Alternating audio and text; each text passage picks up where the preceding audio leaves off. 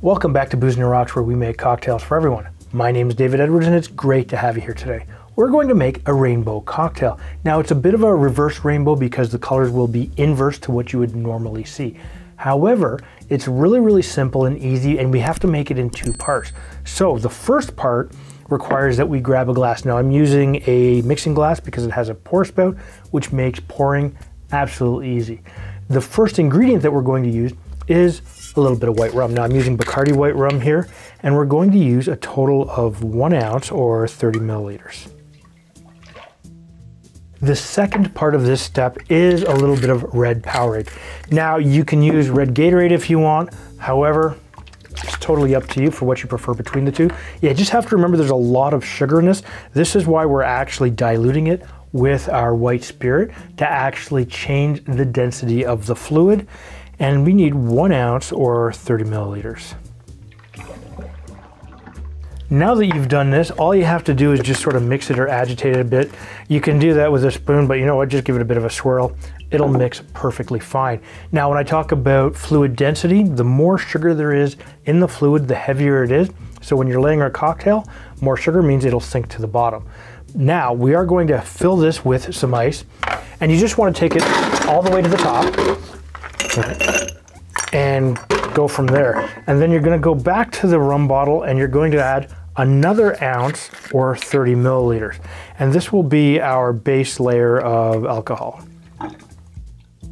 Your fourth ingredient is orange juice.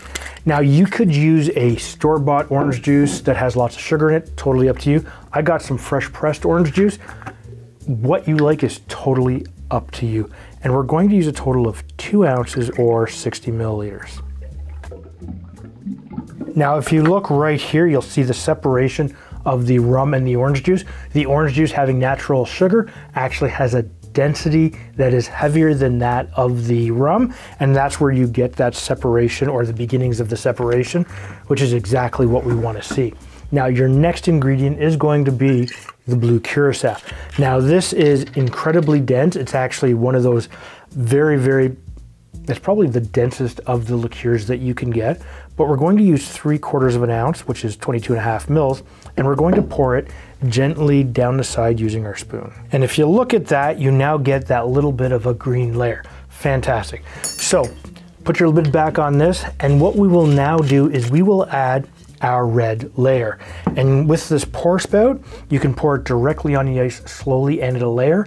If not, just use your spoon. Look at that. Absolutely gorgeous. Absolutely gorgeous. You'd think I've drank a few of these while testing this to make sure I got it right.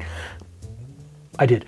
Anyways, having said that, what kind of flavors are you expected to get? If you go down straight to the bottom, you're going to get rum and orange. So what you're going to have to do is ruin the colors and give this just a little bit of a mix and try it out. It's good. You can taste the rum. It's not overly strong. You get a little bit of the orange, a little bit of the Powerade. Absolutely easy to drink. If you like this style of cocktail, take a look right here.